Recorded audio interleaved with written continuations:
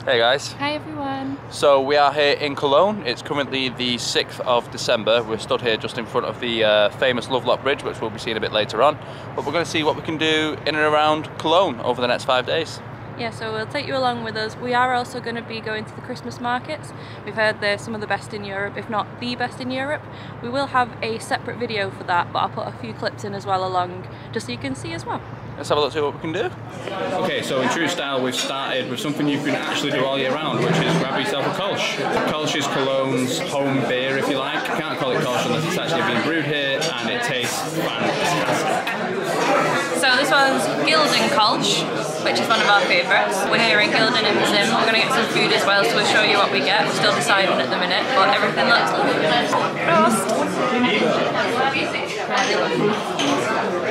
So the food's just arrived. We've both gone for the same thing. We've got bratwurst with potatoes, and this is a Kölsch gravy. We're not quite sure what this sauce is, possibly like a peppercorn sauce. Maybe a beer mayo or a mustard mayo or something. Some sort of sauce. We'll try it and we'll figure it out. Okay, so I'm going to try a little bit of the sausage and the potatoes with the Kölsch gravy. Yeah, that's amazing. Yeah, so one of the things they'll do when you're being served Kölsch is every time your glass is empty, they'll spot it basically, and then they'll just bring you a new one. If you don't want any more Kölsch, put your Kölsch on top of the glass just like this. The way that they keep track of it is basically by marking a tally on a separate coaster, which is, you know, simple, but it works. So our hotel's on the other side of Cologne from the cathedral, so we walk in over the Lovelock Bridge sometimes. We might get a tram in the future, but just nice to look over the Rhine. Yeah, so we're actually looking for the lock that we placed here in 2021 because we basically just drew on it with a Sharpie and we're not too happy with it. We're looking for so you see these little stickers here, we're looking for one that has a sausage dog in it basically, and that's how we know where ours is. Here it is, the sausage dog, and if you just look below, we can see our old Lovelock. I mean, we bought one with a really big loop, so it looks like a lot of people have taken advantage. But as you can see, it was just kind of written in permanent marker. So we've got one which is carved now. We're gonna use that one instead. Yeah, nice engraved one.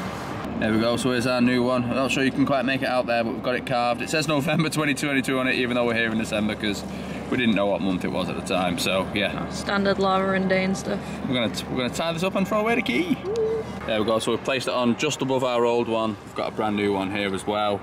We've got 3 keys, so Laura's gonna chuck one, I'll chuck 2. That means it's cheesy and eternal, so we threw away the keys so we can't take the padlock off, which means we're together forever. Okay, so I got mine. You're gonna see my fun throw. Yeah. Come on, Sports, go Sports. There it goes. Oh, sorry, just splash a little bit there. There we go.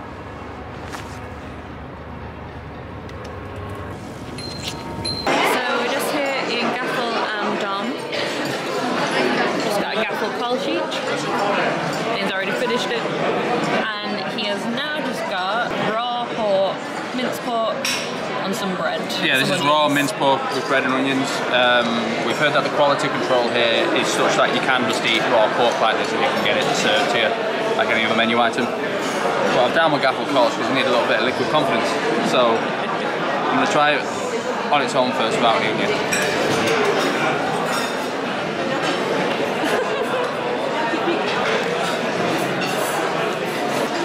I mean, it has a lot of flavour. What about the texture? As you'd imagine. It's a bit weird. I'm not sure I recommend it yet because I've only had one bite, but I'm glad I tried it. However this goes. I, however, have gone for the safer bet and I've got a little pretzel with some butter. So to be fair, the first bite was pretty grim. That was on its own without the red onions. When it was with the red onions, it was pretty good. It had like kind of a buttery, peppery texture. It was pretty good. I was just saying to Laura, it was fantastic, and I also wouldn't order it again because every bite you were thinking, I'm eating raw pork here. And if you've grown up on that stuff, that's fantastic, but because it's not the norm back in the UK, like, I don't know. It was lovely, and I wouldn't get it again. So I showed the Kölsch before, but it was pretty much an empty glass, so I'll just show it properly. This is the Gaffel Kölsch. This was our favourite last year, and also the one that we tried at Epcot, if you've seen that video. We'll let you know who wins this time. So we're here at the market in front of the Chocolate Museum. And what I'm going to do is I'll just put some clips in from the different markets that we visited. And if you want to see the full thing, I'll put the video links up here and down below.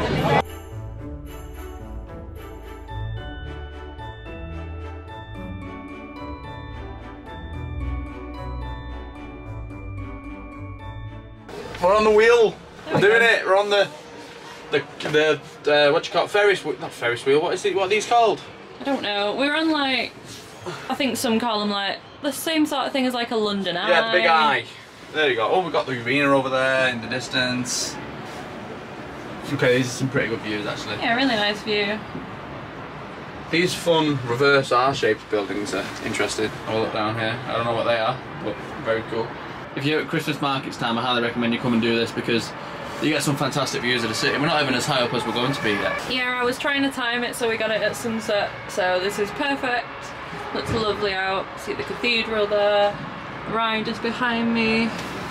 Oh yeah, that sunset looks really pretty behind. I'm just going to zoom in a little bit just to show it. That cloud doesn't look real. Appreciate this cloud from it. We're rocking a little bit here. Cloud Appreciation Day. This is the entrance here to the Chocolate Museum, which at the moment looks very busy. We did want to go here. We're not sure if we need to pre-book or not, but judging by the level of activity, I would advise pre-booking just in case they're sold out. I'll leave the details down below. I can't tell you how much it smells like Lindt chocolate. Just stood here at the entrance and here's some Lindt teddy bears. Just heading into Fruh Am Dom. Dane has gone for the knuckle of pork that is served with mashed potato and sauerkraut. Yeah, you can't see over the massive knuckle of pork, but there you go. Looks good. Transport. Oh, it's really fatty, but in a good way. Yeah, that's lovely. That is, that's great. So my meal's just arrived. I've got the Wiener Schnitzel, and that comes with some fries and some ketchup. First schnitzel of the holiday. That's really good, sort of like an escalope, so it seems very flavourful, and the meat itself, so the pork itself, is really tender and easy to eat. The one that I had last year was quite dry, not from here, but yeah, I like it. A little bit off topic, but one of the buildings here in Cologne has a giant ice cream cone on top of it. Okay, so this street that we're heading towards now, Schildergasse, this is the busiest shopping street in the whole of Europe.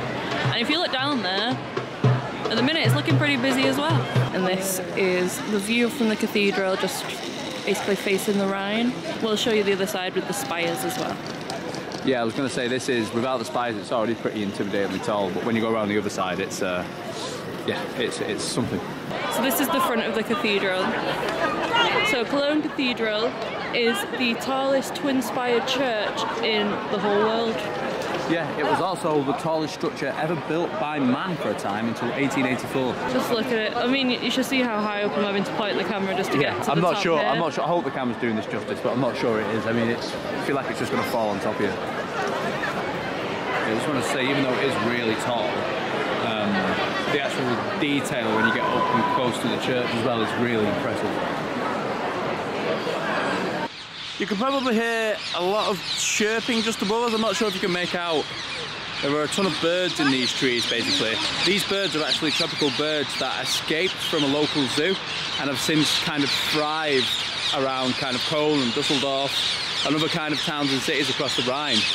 Yeah, they've done incredible. It's just really bizarre. In the day, if these migrate down the river, you can see they're a really brilliant kind of bluish green. Yeah, it's a shame it's dark now. Okay, so we're actually staying on the other side of the river at a place called Deutz, and one of the advantages of that is that you have this Cologne view, which is basically a huge tower which any member of the public can go in for a small fee and see panoramic views of Cologne.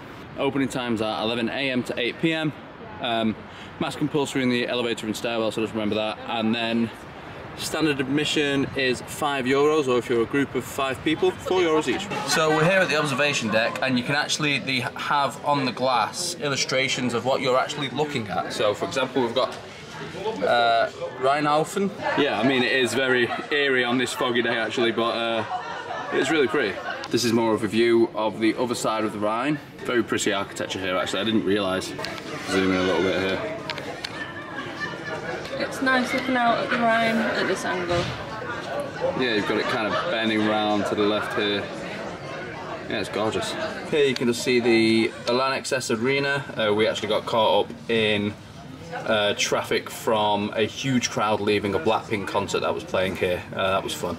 From the observation tower here, you can see Deutz Messe station. This slightly grey building here, just on the left, I'm not sure if you can make it out, but that is where Edina is. Okay, so we have a little sign on the glass here which says Dusseldorf, so I assume on a clear day, obviously you can't see it now because it's very foggy, but on a clear day down here, you'll be able to see the city of Dusseldorf. So just here we can see a illustration for Sankt Kunibert, which is just this other very pretty Gothic church just over here. I always wondered what this one was called. And here we are over the Lovelock Bridge.